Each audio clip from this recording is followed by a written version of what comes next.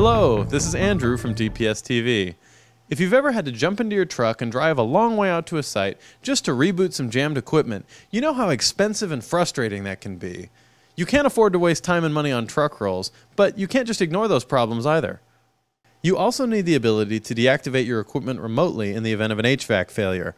This allows you to shut down expensive infrastructure before it burns up, protecting against costly damage. Remote shutdown is also important when you have a commercial power failure, because you can turn power down from the devices you can live without and devote more power to core functions. What you need is a remotely accessible device that can toggle power to your site equipment without requiring a truck roll. Truck rolls eat up technician staff time, but also mean that it takes much longer for problems to be fixed.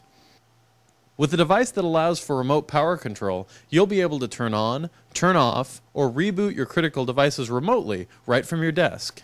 And that's exactly why this Remote Power Switch AB6 was designed. It combines the functionality of a traditional fuse alarm distribution panel with a PDU, or power distribution unit, that can toggle power outputs to cycle your equipment. At just one rack unit in size, it's also a physical size match for most common fuse panels. The AB6 is divided into two halves for convenient use with redundantly powered gear. 6 power relays on each half make a total of 12 power outputs. Each of the 12 relays supports up to 10 amps of current draw. A maximum current of 40 amps is supported on each 6 output side. The power relays are physical rather than solid state. This avoids certain power-on surge issues that can blow solid state relays, and it also minimizes the risk of a relay becoming stuck on. Starting from the left side of the Remote Power Switch AB6, you'll see a circuit breaker that handles 6 of the 12 power outputs and 2 open fuse slots to store spare fuses.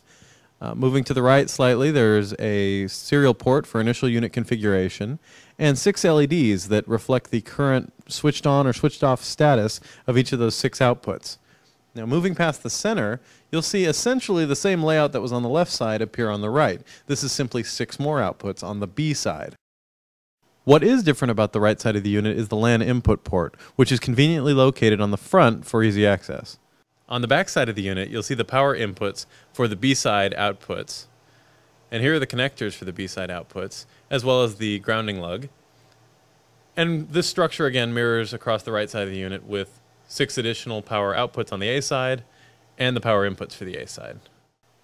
To remotely access the AB6, you can use either the built-in web interface or your SNMP manager.